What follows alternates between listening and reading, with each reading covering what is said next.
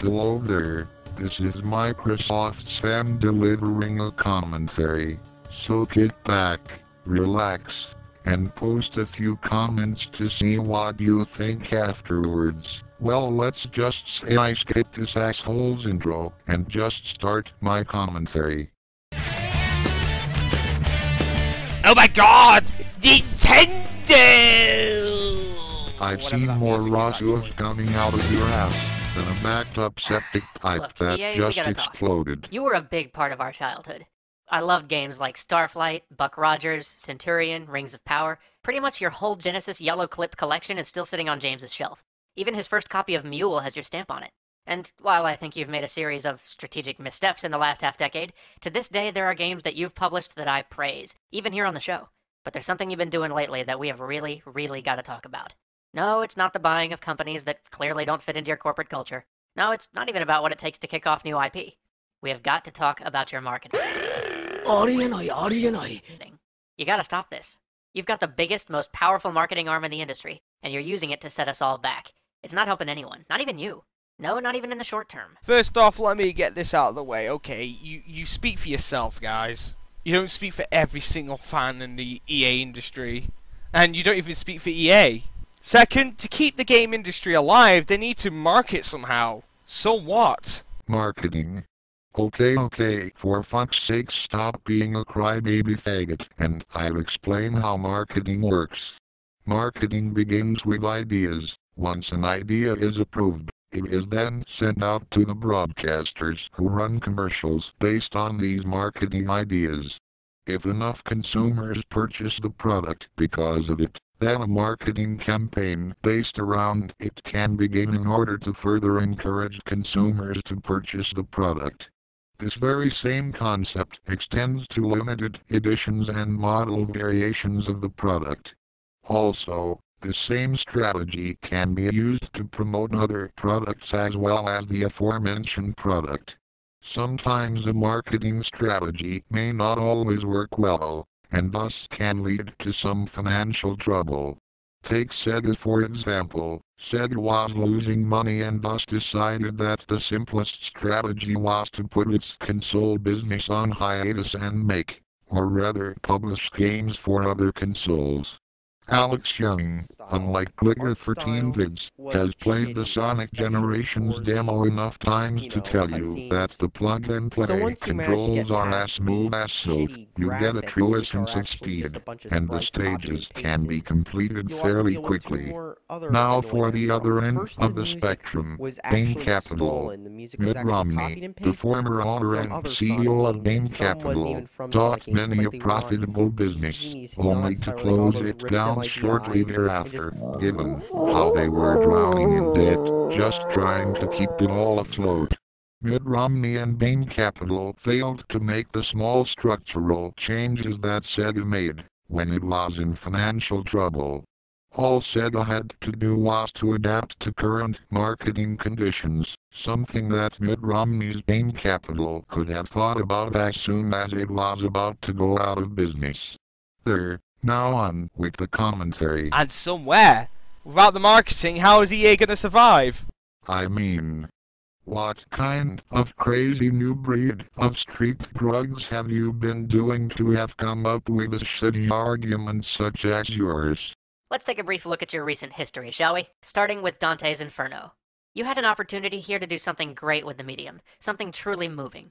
You were working with one of the most compelling pieces of literature in the Western tradition, but instead you gave us this, and then you made Dante a Templar, and I don't even... But alright, not the end of the world. Yes, you were missing a monumental opportunity, which was frustrating, but... Oh god, how dare you, EA! How dare you be so accurate with hell! Okay. I really need to calm down for a second. Hey, no harm, no foul. But then you started to market it. First, you started here. You hired fake protesters to pretend to be religious zealots picketing your game. You got these fraudulent Christians to stand outside your headquarters waving signs and chanting, pretending to be morally offended that you would treat their religion in such a flippant way. You even had some of them carrying signs saying, "Hell is not a game." Nice touch. Who are you helping by mocking and belittling people's faith? The medium and the people who are aware of this?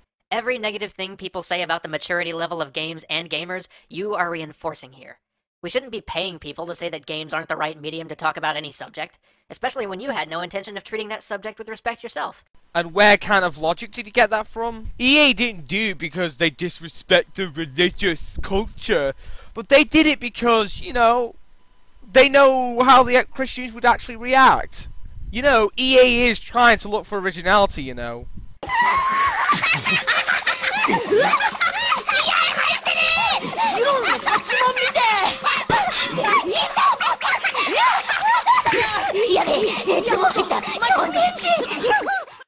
After that, you ran your Sin to Win contest.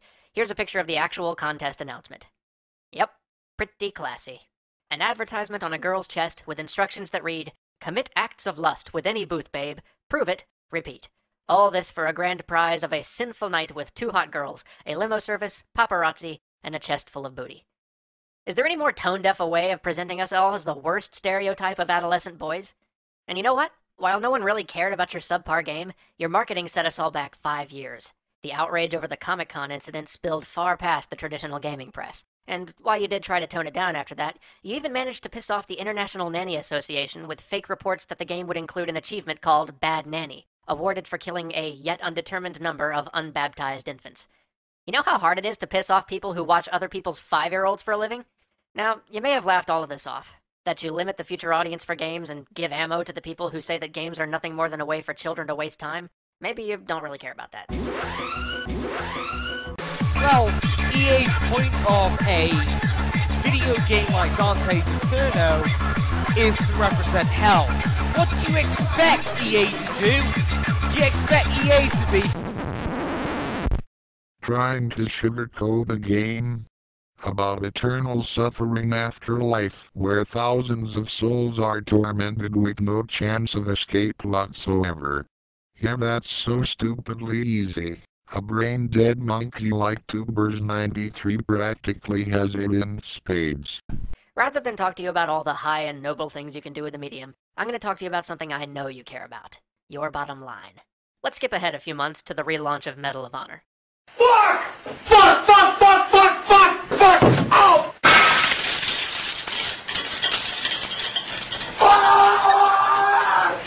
This was another mediocre title that should have passed like a whisper in the night, with nothing but the sighs of disappointed fans to see it on its way. But it didn't. The US Army took umbrage with the idea that Medal of Honor allowed players to play as the Taliban. And you know what? They were in the wrong on that one. True, it could have added to the replay value, but sometimes you may as well be careful of sensitivities among our troops and their respective military families.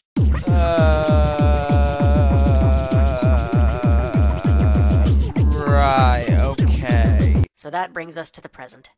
A newly humbled EA, finally understanding the impact they've been having on gaming's image, tries to move the medium forward and improve their bottom line with a series of respectful— Oh, come on, EA! Oh my God!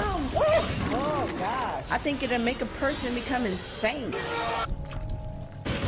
This game is an atrocity. Because the game is so fucking brilliant, you old fat bitch. Oh, is that SAS PD22 over there? Hi SAS PD22, how are you doing there? Why indeed. Dead Space 2. See what you did? You just marketed an M-rated game to teens. Good job. Are you alright? Cause pretty sure that this advertisement is not for kids. Fucking hell, it's a trailer. If you utter so much as one syllable, I'll hunt you down and gut you like a fish. If you'd like to fax me, press the star key. Dead Space 2 barely even shows much violence in trailers or advertisements, so how's it marketed towards teens again? What's your point? Not only that, but you did it in a way that everybody hates. By everyone do you mean soccer moms? Christ's sake. No, It's you like we hate can hear every everybody, single unless you have wavelength sources going that up tell and down everybody as we hates watch it. the God, video. you have such a biased outlook towards EA. You threw all of gaming under the bus for an ad that any member of your audience over 13 is going to find patronizing, grating, and frankly stupid anyway. You're not even going to improve sales with it. If Dead Space 2 sells, it'll be on the merit of the game despite the ad, not because of it. So, EA, please, you gotta stop. You're selling short gaming's future for what? For a few dollars today? Who the fuck are you to tell EA what to do? Please, please, please, for God's sakes, keep your volume at the same level as the volume in the video you're commentating on. Oh well, I'd better adjust the volume of your commentary to match that of the original video. If you're in charge of the company, then take it away, but you're not in charge of the company. You're just a gamer who plays video games for a living. What the hell? Not even that. It's for some desperate attempt to demonstrate that you're still relevant, that you're still a driving force in this industry. But you know what? If you want everyone to know that you're still one of the most important forces in gaming, make good games and show the world what gaming can become. That's all we need, and I promise we will rally around you when you do. It's like watching a movie. You gotta stop it, eh? He'll destroy elitism. We can't. Oh God, no! They're ignoring us. Penis. Did he just get castrated on that line? If it really were a movie, Tubers, then this is what I would have to say when reviewing it. His film is actually so bad that a lot of people debate whether or not it actually exists. One last thing. Okay, let's take this shit. Fuck him! He's an asshole! The video ends here. Now the problem with the video is that you try to speak for the entire fan base, when in actual fact you bring no evidence to support your statements. Another thing is that you mention certain games that advertise what is relevant to the game itself. Hiring people to do trailers and advertisements do not hurt sales. Neither is your video or your hate. What really hurts sales? Real boycotts, where nobody talks about it publicly, you don't buy the product, etc, etc. And you know what else hurts sales? Well, what do you know? EA constantly giving out exclusive content to one shop. Da-dum! GameStop. EA's in trouble, so they have no choice but to find ridiculous ways, quote-unquote ridiculous ways to advertise. At least they have originality. Give them some credit. I'll cut it short and say that this open letter is below average at best. I can only agree with the Medal of Honor incident, but that's it. The whole of it was desperation of EA to go back to its old roots, being electronic artists again, when in actual fact they've been like this since day one. Go figure. Well, anyways, I'm done. Thank you very fucking much. And now a probable reaction from the person who was commentated on by Tubers93. I don't give a dead moose's last shit! United States of America! I have freedom of speech! If people don't like it, then go fucking fuck their fucking self!